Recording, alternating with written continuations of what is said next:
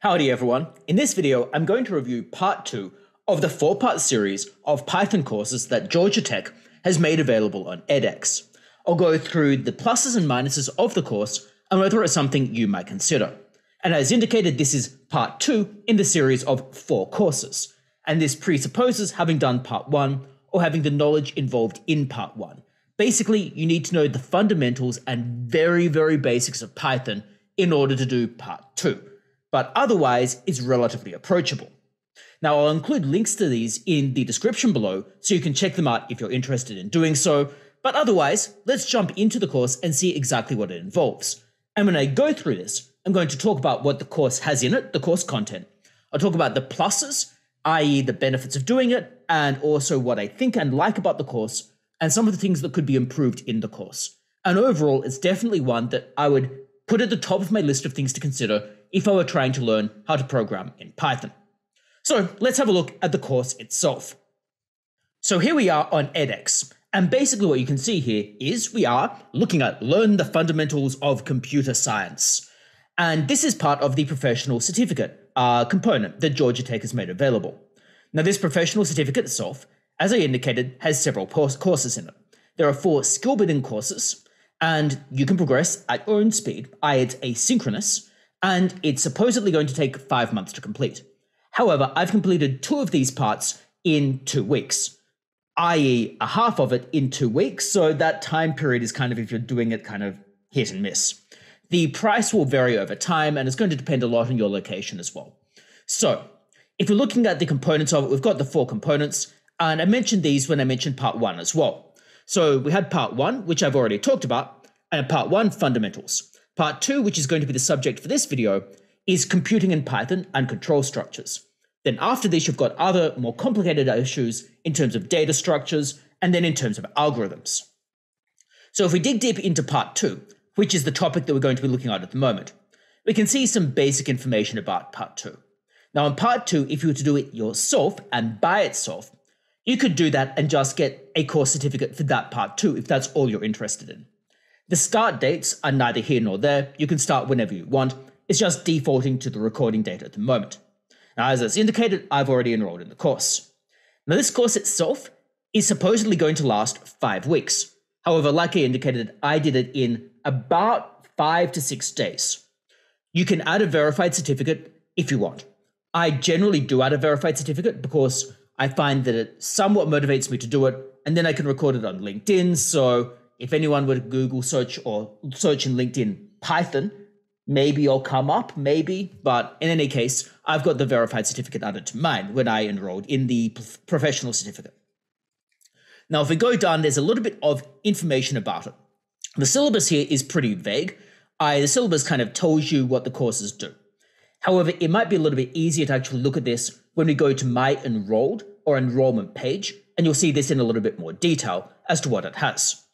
So let's go over to my course enrollment page, and then we are able to see what it actually has in it.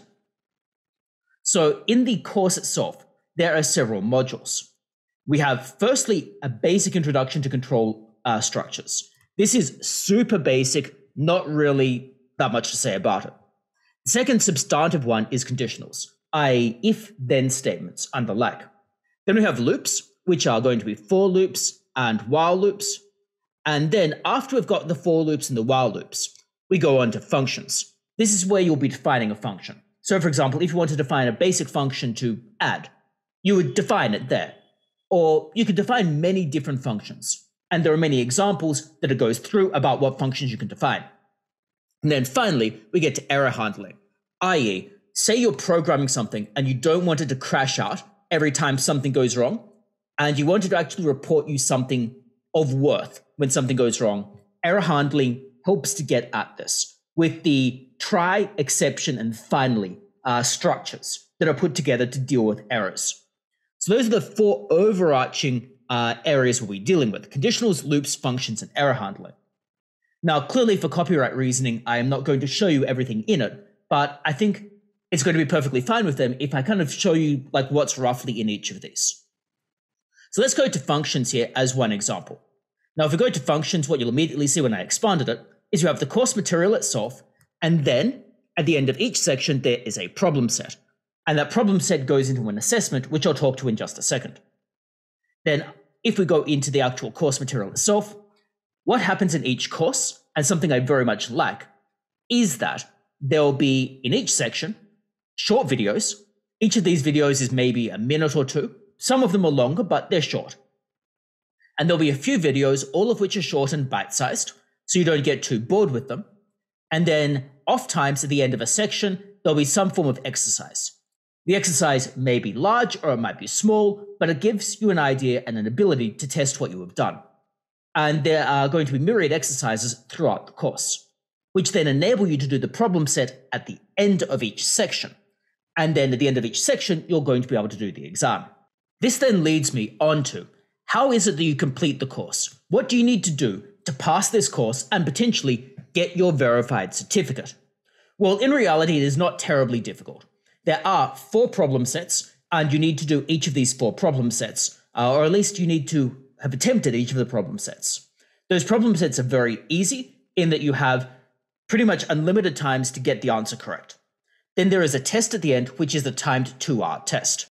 So here you can see it on my progress screen, where on my progress screen it's basically saying I have done each of these 4 problem sets, and then it gives me an average for these, then I've done the test, and then there's a total score. The test here goes for 2 hours, and, well, you have to do it in the 2 hours. You don't really have the ability to repeat questions ad infinitum. Most things have limited numbers of attempts, and you only have a certain time period. And then this will go into your total. You obviously need to pass the course in order for you to get your verified certificate. The assessment here is not terribly difficult, but it is authentic, to use a buzzword, in that a lot of the things within the assessment are relatively representative of the types of things you might expect to see at a very basic level in the real world. Many of them are coding exercises where you need to put together things in order to code a very short program. That's basically what the assessment ultimately looks like. So let's think about the course and think about whether it's the type of thing you might want to do. So I'll start off with the positives. There are several major positives. Firstly, the material is relatively well presented. It's thorough. The lecturer of this, David Joyner, explains everything very clearly, with, where relevant, analogies and metaphors to help convey material. Secondly, it's interactive with plenty of examples, so that you are going to be relatively easily able to apply all of the knowledge you learn, i.e., it's not just theoretical. Thirdly, all of the lectures are short. With online courses, particularly asynchronous courses, it can be very painful to listen to an hour-long lecture. Now that's fine when you're sitting in a theater and you can raise your hand and ask questions, or you can interact. But when you can't interact, if you're like me, you'll zone out. So the short bite-sized lectures are brilliant to my mind. So pedagogically, it is very well done in terms of the small lectures, continual exercises and refinement, and then the assessments, which you are prepared for, and also which do represent, albeit at a basic level, the types of things that might arise in reality. So overall, I think it is very well structured and very well done. The negatives about how it's done are that it sometimes takes longer to get to the point than it needs to, i.e., it belabors the point a little bit too much for some things. I feel like for some concepts, it could go over them quicker. I feel like for some concepts, they would be better off starting off each area with saying, this is the specific syntax for defining a function. So for example, for functions, you would start off with def, then you'd have the function name, then in parentheses, you'd have the things that go into the function. Then at the beginning of it, you have particular types of things that you need to put in, and then the next thing you'll have parameters for which you can define various default settings. Then you'll do a colon and then start off underneath that with the contents of your function. So if it were to state the syntax up front more clearly, then it could potentially take less time getting its point across. So that would be my main complaint with it. Sometimes a little bit too long-winded. The next question is it useful for you? Well, this really depends on whether you need Python.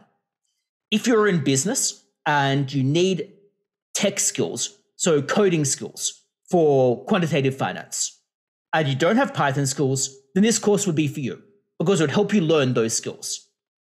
If you are looking to develop Python skills for whatever real-world reason you need, then this course could be for you because you'd need Python skills. And if you're trying to pick up Python for whichever career-oriented reason you have, then this course would make a lot of sense. If, however, you already know a lot about Python, then this course would be too basic for you. Potentially, if you've already coded in other languages, this course might be a little bit too slow-moving for you. If, for example, you're already an expert in Java or C++, you probably already are familiar with the basic concepts of control structures. You probably don't need it to go into as much detail as slowly as this course does. Rather, you probably just need a bit of a syntax refresher if you already can code in another language like that. But if you're mainly used to statistical software, then this course is going to be more appropriate for you. So the answer is this course appropriate for you? It depends on what you need to gain from the course, to be totally clear. But if you need to gain Python skills and you're not already a coding expert, then this course could easily be a good option for you. And it could easily accomplish your goals there. So those are my thoughts about this Python course from Georgia Tech available via edX and about part 2 of the Python Professional Certificate. I'll include a link to this in the description below for those of you who want to check it out.